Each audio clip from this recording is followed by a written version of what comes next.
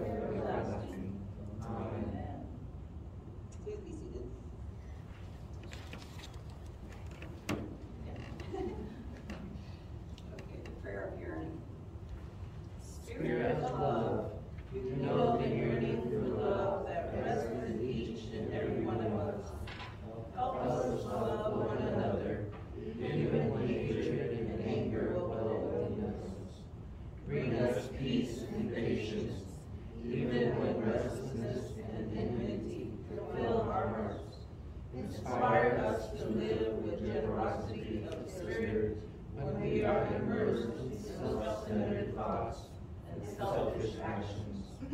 Shower us with joy and hope when fear and despair are all around. Bear your fruits in our lives through the power of your grace and forgiveness, that we may be children of your Spirit, living by your power and following where you lead. In gratitude and trust we pray. Amen. And now the words of assurance. If we live by the Spirit, we will be guided by the Spirit. Guided by the Spirit, we are children of the Spirit, filled by God's love and blessed by God's grace.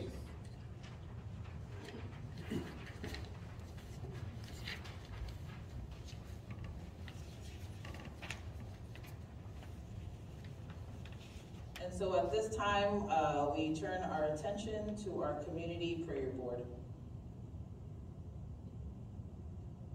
And each week, as I mentioned, if you know of anyone who is in need of prayer and would like to be listed on our community prayer board, to please contact either myself, Linda, Nancy, Annie, or even Crystal Faith, so we can get those names listed on our community prayer board.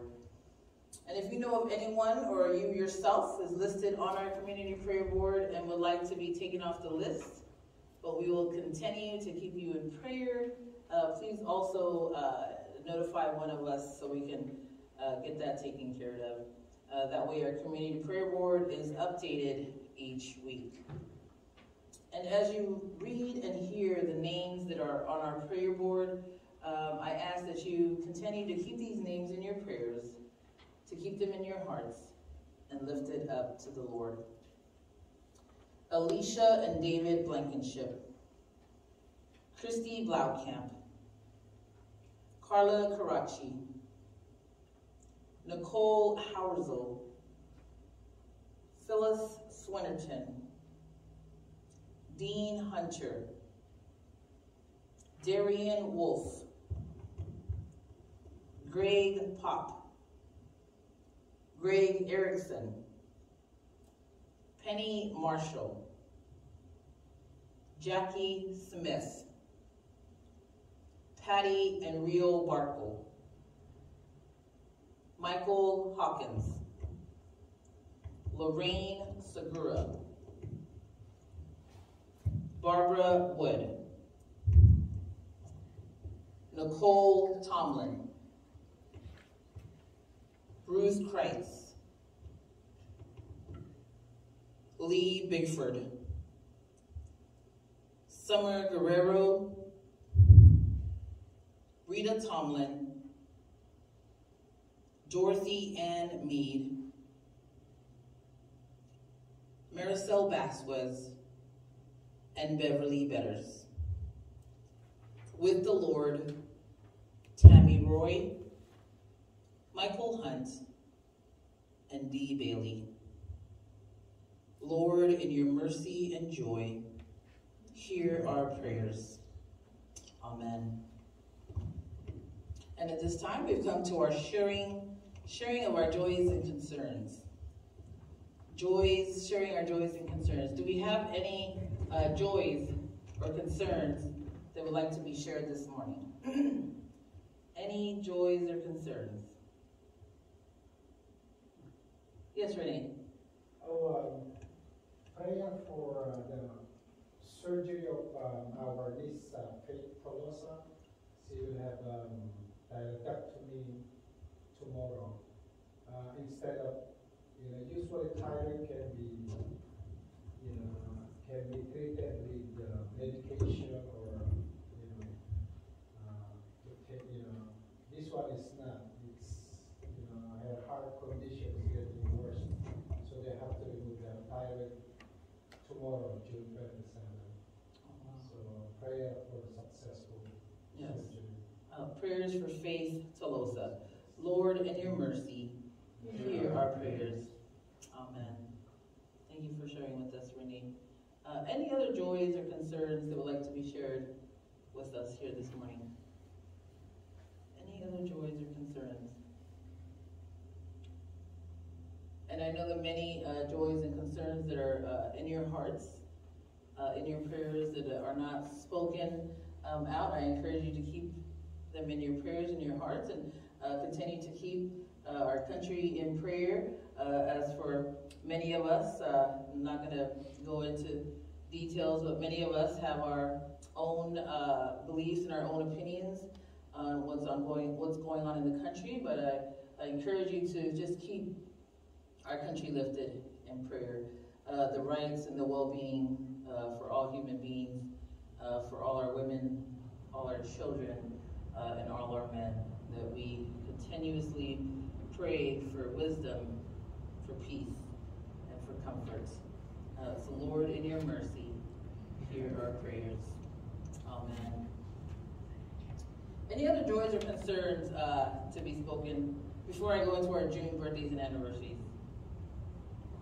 No? Okay. Then we've come to our June birthdays and anniversaries, and this is the Morongo Basin list. And so I believe this is the most updated list, but I could be wrong. So I'm going to read the names for our June birthdays. And if you have a birthday in June, or you know if someone was a birthday in June and they're not, and I didn't read their name, please let me know so that way I can update the list, so then by next year or today we can add the names of our June birthdays. And as you can see here on our TV screen, the names are listed there as well. So our June birthdays are McKinnis Dahlberg, celebrated their birthday June 4th. We have Ava McCall, who celebrated her birthday June 5th. We have Chris Mills, who celebrated their birthday June 6th. We have Heather Murray, even though Heather is not here with us, but we continue to keep her in our thoughts, our prayers, and our hearts. So Heather celebrated her birthday June 15th. We have Sue McMahon, that celebrated June 21st. We have Karen Masaros, who celebrated June 26th. Oh, today. So today's Karen's birthday. And then we have Victoria Dahlberg, who will celebrate June 29th. Are there any other June birthdays here at Twentynine that I didn't call or list? Do we know of? Is that everyone in June? I believe. Okay, then we have an updated list.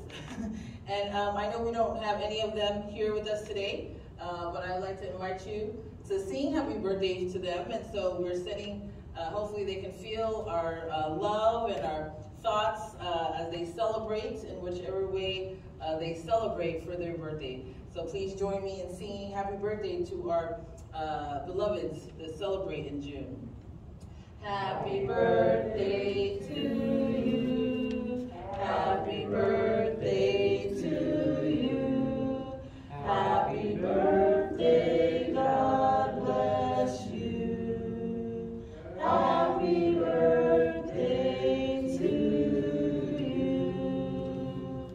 And many more.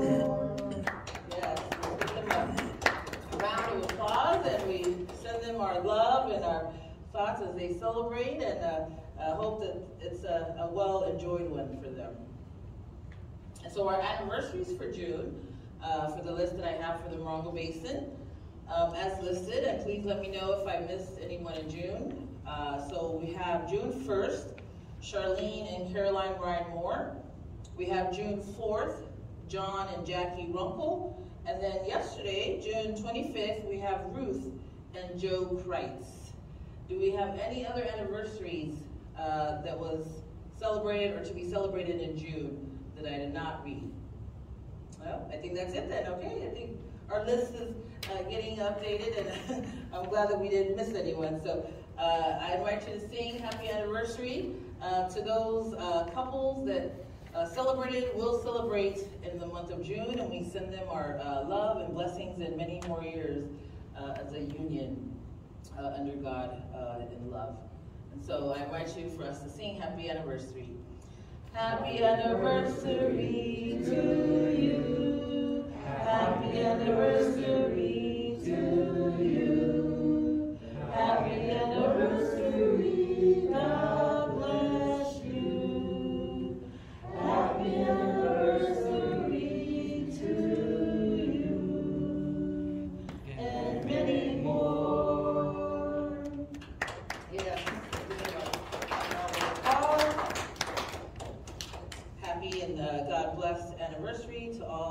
those that celebrated their anniversary. So at this time, I invite you to be in an attitude of prayer. Let us pray. Friends and siblings in Christ, God invites us to hold the needs of our sisters and brothers as dear to us as our own needs. Loving our neighbors as ourselves, we offer our thanksgiving and our petitions on behalf of the church and the world. Lord God, your Son, Jesus, has untied our burdens and healed our spirits. We lift up the prayers of our hearts for those that are still burdened, those that are seeking healing, those in need within the church and the world. Hear our prayers that we may love you with our whole being and willing to share the concerns of our neighbors. Lord, as we have spoken the names that are dear to us, the celebrations, the requests, the concerns that we have lifted up to you, Lord, we ask you to please take all these names and situations dear and near to us.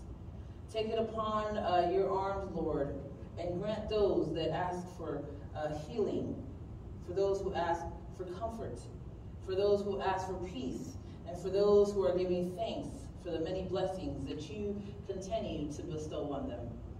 Please, Lord, be with all those who continue to seek your heart, for those that are here, for those that are not here.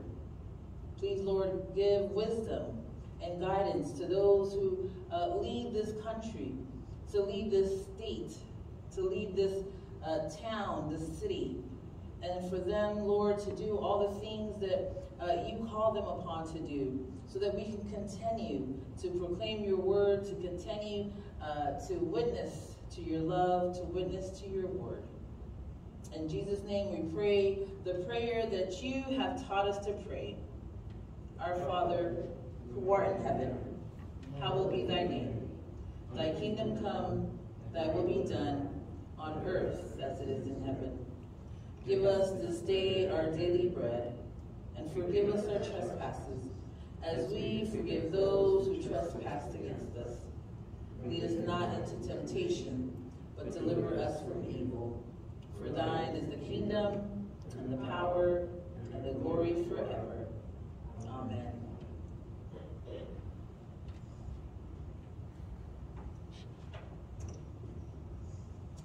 The scripture reading today is from Galatians 5:1, 13 through 25 from NRSV. For freedom Christ has set us free. Stand firm, therefore, and do not submit again to a yoke of slavery. For you were called to freedom, brothers and sisters. Only do not use your freedom as an opportunity for self-indulgence, but through love become slaves to one another. For the whole law is summed up in a single commandment: you shall love your neighbor as yourself. If, however, you bite and devour one another, take care that you are not consumed by one another. Live by the Spirit, I say, and do not gratify the desires of the flesh. For what the flesh desires is opposed to the Spirit, and what the Spirit desires is opposed to the flesh. For these are opposed to each other to prevent you from doing what you want. But if you are led by the Spirit, you are not subject to the law. Now the works of the flesh are obvious: fornication, impurity, licentiousness, idolatry, sorcery, enmities, strife, jealousy, anger, quarrels, dissensions, factions, envy, drunkenness, carousing, and things like these. I am warning you that I warned you before. Those who do not touch things will not inherit the kingdom of God. By contrast, the fruit of the Spirit is love, joy, peace, patience, kindness, generosity, faithfulness, Gentleness and self-control, there is no law against such things. And those who belong to Christ Jesus have crucified the flesh with its passions and desires. If we live by the Spirit, let us also be guided by the Spirit. Respond to the word. Praise be to God. Amen. Thank you, Nancy. And at this time, I'd like to ask one of our ushers to come forward to the offering plate.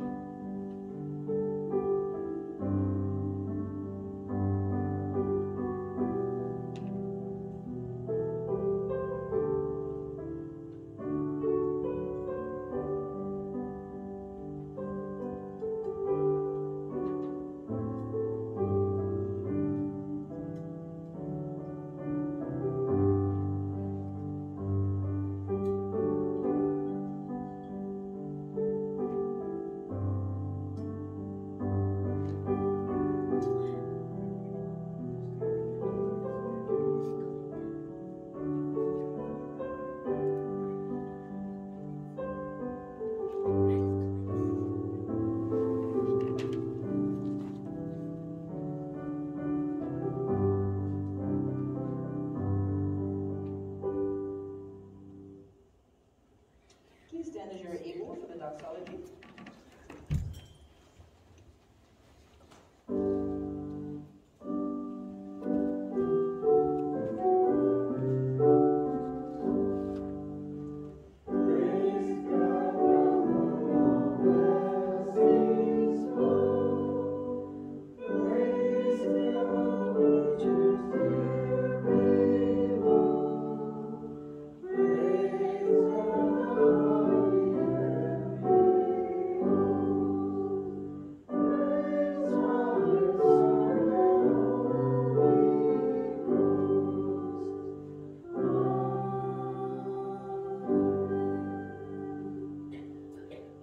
Over these gifts. Dear Lord, bear these fruits with these gifts that we now bring you. May they bring a double share of your presence to all who are touched by them. Bless us also who have given so generously that we may grow in your spirit, bringing even a more generous and love to your world. In Jesus' name we pray. Amen. Amen. Please be seated.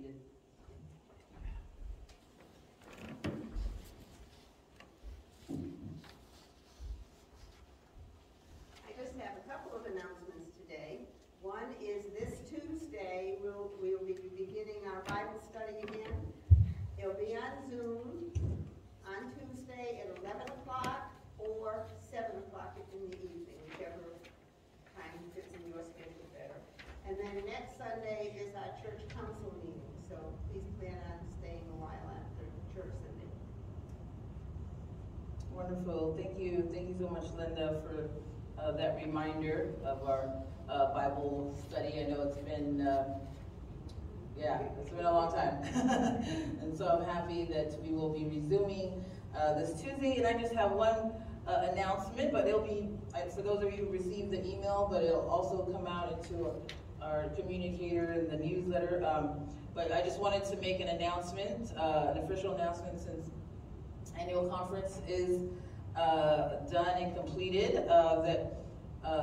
Confirming as of July 1st, the bishop has reappointed me to continue serving the Morongo Basin Cooperative Parish as your pastor. Thank you. And so just wanted to confirm that with you all, because I know I was actually kind of surprised that a couple people asked, and I was like, oh, you know what, I forgot. I didn't make that announcement, but I wanted to wait until after annual conference, so it is official. I will be serving here in the new appointment year as your pastor, and I've been so blessed these past 2 years. I can't believe how quickly 2 years have come. So it's an anniversary for all of us, not just me, but for you, 29 Palms, and myself. We'll celebrate anniversary of 2 years next Sunday. Well, officially it's the 1st of July, but as far as worship, it'll be next Sunday. So I just wanted to announce that for those of you who didn't receive the email. Nancy or Renee, is there any other announcements that you wanted to add? Oh, the swamp cooler is working now. The water is cold. So if somebody wants to use the room in there, if it's office, then they can turn on. Oh, wonderful. Thank you, Renee. And thank you for your diligence and your efforts and hard work. And for those who have helped Renee along the way, thank you all. So thank you so much. So other than that, if we don't have any other announcements, I invite you to stand as you are able, in body or in spirit, for our second hymn. Our second hymn is found in our blue United Methodist hymnal book, number 389, Freely, Freely. 389, Freely, Freely.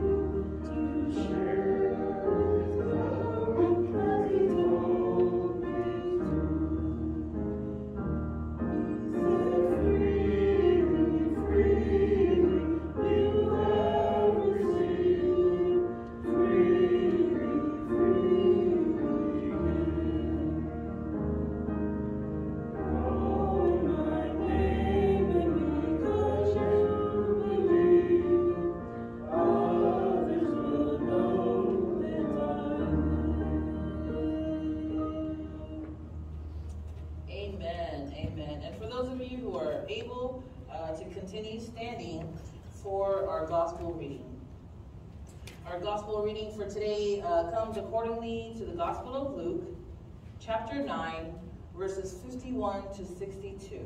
And for those of you who would like to read along, it's printed in our bulletin or on the screen. And this is how it's written. When the days drew near for him to be taken up, he set his face to go to Jerusalem, and he sent messengers ahead of him. On their way, they entered a village of the Samaritans to make ready for him. But they did not receive him, because his face was set towards Jerusalem. When his disciples, James and John, saw it, they said, Lord, do you want us to command fire to come down from heaven and consume them? But he turned and rebuked them. Then they went on to another village. As they were going along the road, someone said to him, I will follow you wherever you go. And Jesus said to him, foxes have holes and birds of the air have nests, but the Son of Man has nowhere to lay his head. To another he said, follow me. But he said, Lord, first let me go and bury my father. But Jesus said to him, let the dead bury their own dead. But as for you, go and proclaim the kingdom of God. Another said, I will follow you, Lord, but let me first say farewell to those at my home. Jesus said to him, no one who puts a hand to the plow and looks back is fit for the kingdom of God. These are the inspiring words of God for the people of God. Praise be to God. Please be seated. Pray with me. Dear Lord, let the words of my mouth and the meditation of all our hearts be pleasing to you, O Lord, our rock and our Redeemer. Amen. Amen. So my sermon title this morning is titled, Worthy of Christ's Love. Worthy of Christ's Love, based on our gospel reading this morning. And so in our Bible passage for this morning, as we've heard, Luke reminds us that upon the completion of his ministry in Galilee, Jesus makes up his mind to go to Jerusalem.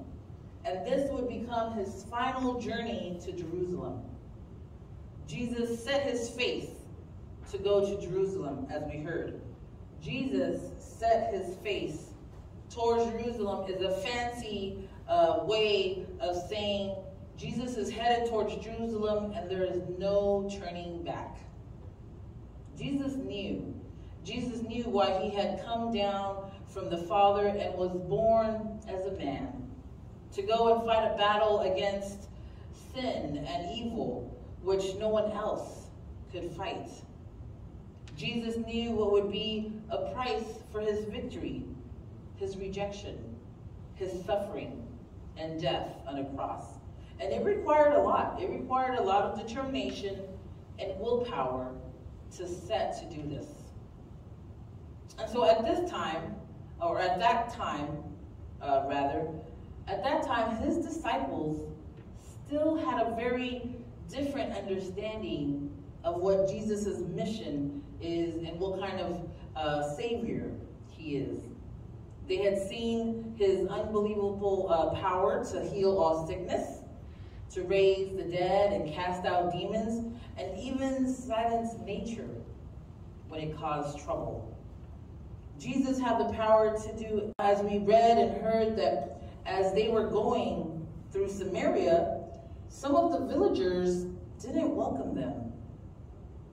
And so what did Jesus' disciples say? Lord, do you want us to call fire down from heaven to destroy them? Kind of an Elijah moment for those of you who read the lectionary this week. A pretty self-righteous question for some rookie disciples, and Jesus lets them have it. Not the fire they asked for, but what for, and it was time to head down the road.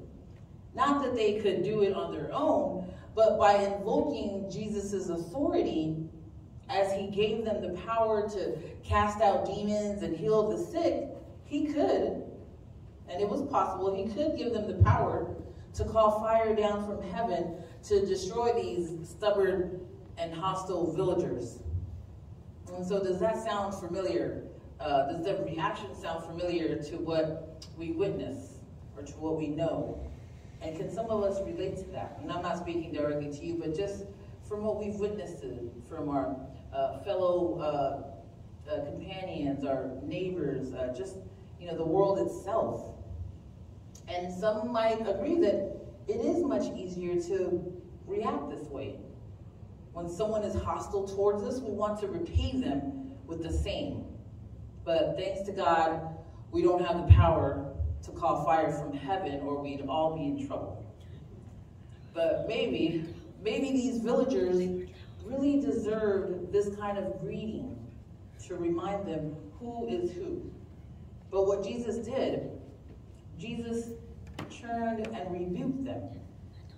For God did not send his Son into the world to condemn the world, but in order that the world might be saved through him. In our Gospel of John, chapter 3. And so Jesus never uses his divine power against any of us. His patience was and is incredible. If we had this kind of power like Jesus does, we would almost certainly go on the road of cleansing this world of all wickedness. Even those outside of the church often disapprove of God, that he doesn't destroy those evil doers. But God sees that the enemy is not among us. No enemy is within us or within any of us. That's just our flaws. It's our flaws having a chance from time to time to show some of its ugliness in faith and sometimes in our lives. And so while he and his disciples are on their way, Jesus encounters a variety of different people of all types that we heard from our scriptures. And just to describe, the first person Jesus encounters along the road could be thought of or known as or seen as an idealist, of one who says to Jesus, "I will follow you wherever you go." But Jesus senses that he might have the wrong idea about this thing called life of discipleship. And so he administers this little test of expectations. "Foxes have holes," said Jesus, "and birds of the air have nests, but the Son of Man has nowhere to lay his head." We don't know exactly what this first would have been disciple is expecting, but he might be thinking that Jesus the Messiah is going to be his meal ticket. A meal ticket to such dreams of comfort and wealth. But Jesus gives him a rude wake-up call. "You want life and luxury?" he seems to be asking. "Well, you're looking in the wrong place." Bible commentary reminds us that if the Son of Man has no place to lay his head, then neither will those who follow him. A short time later, Jesus sees another potential disciple, this time someone that's described as a pragmatist, responsible, reasonable, and rational. Someone who has passed the initial round of screenings and seems to be a good candidate for discipleship. So Jesus extends the invitation, "Follow me."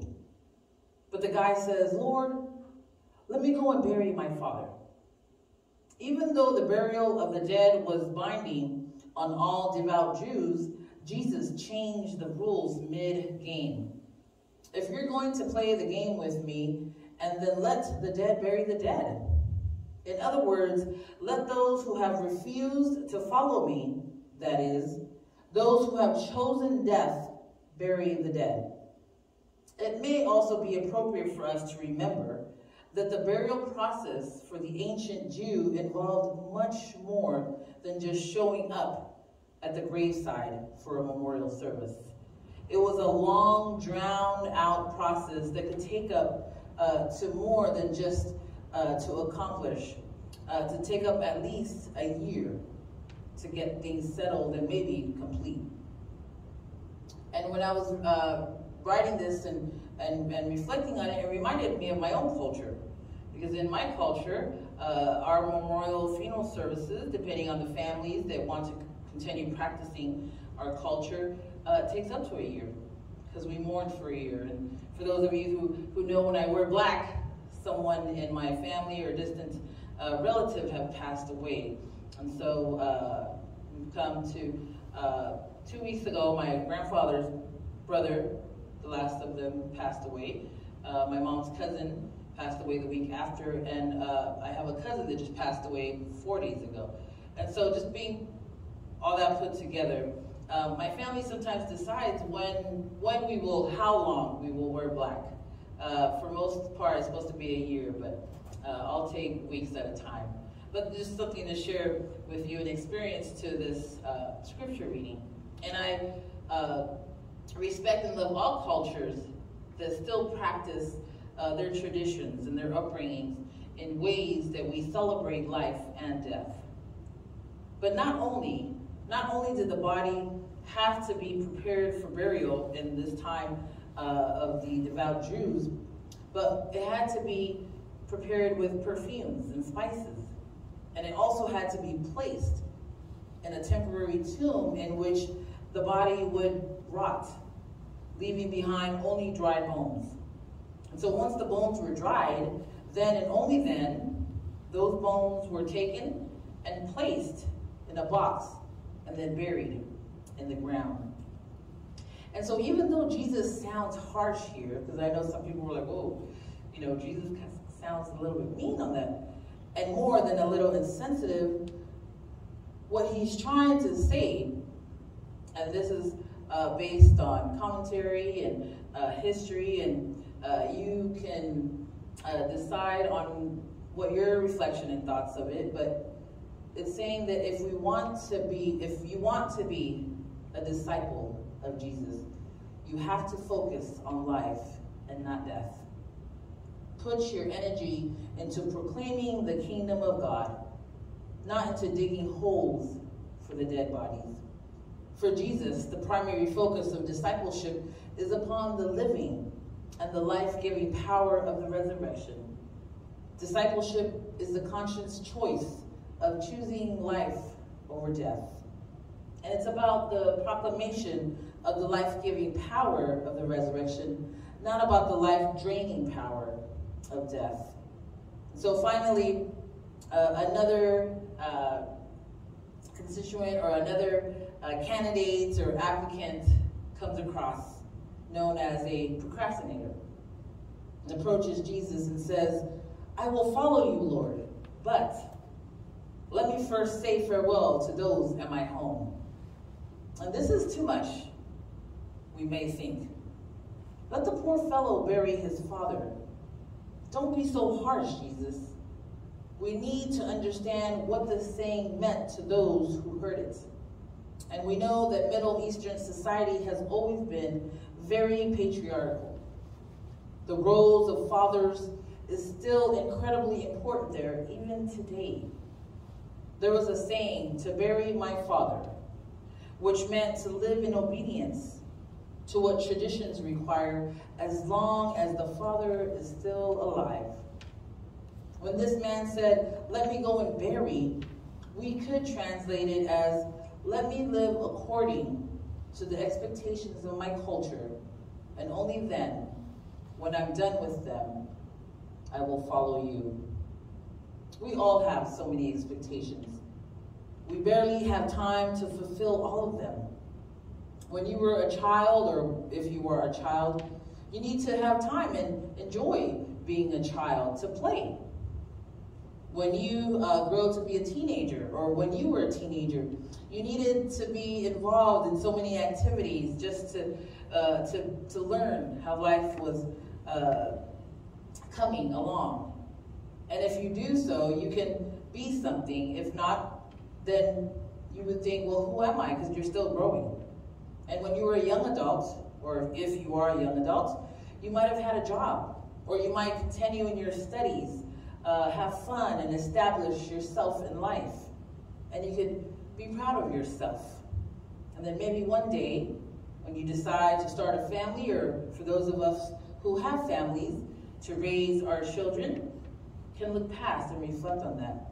And these are all very important things. They're very important. Jesus, I'll do all of this and then follow you, right?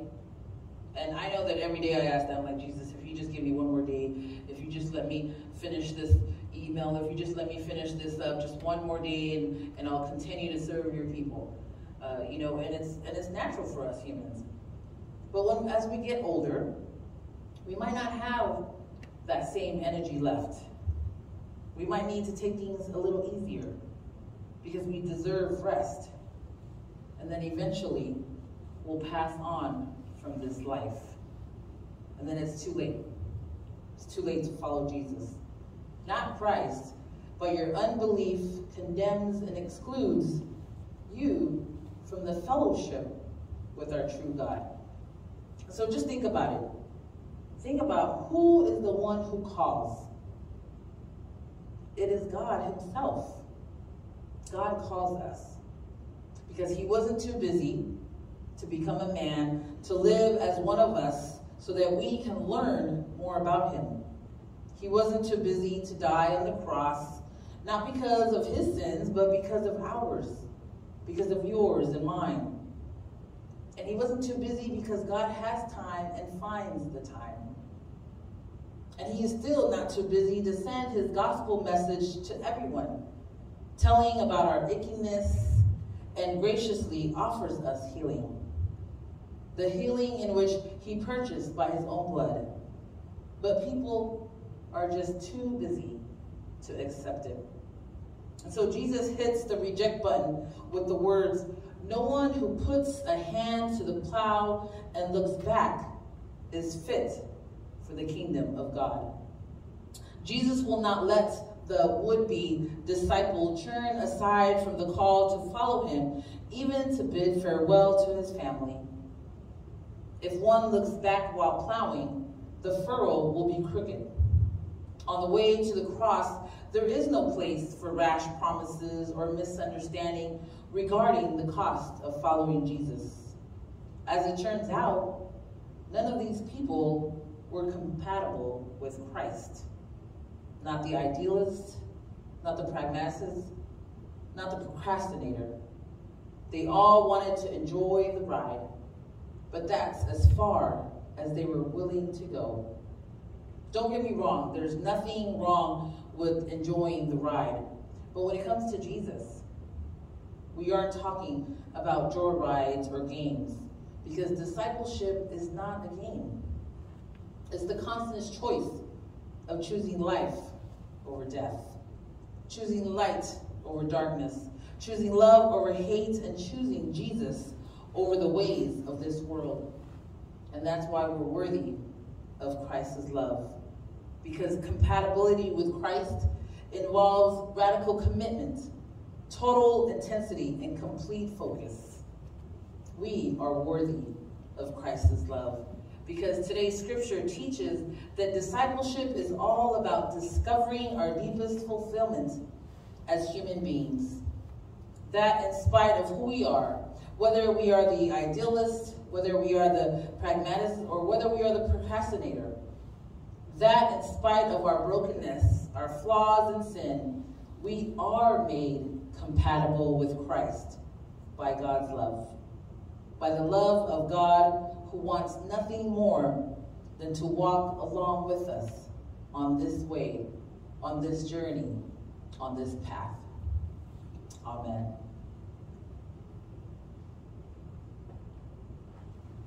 As we gather ourselves in thoughts and reflection, I invite you to stand for our closing hymn, found in our The Faith We Sing, number 2130. 2130, The Summons. And we'll give everyone a few minutes to turn to their books. 2130, The Summons. Please stand as you are able, in body or in spirit. Our speaker goes to sleep on its own, so we have to wake it up. Technology for you.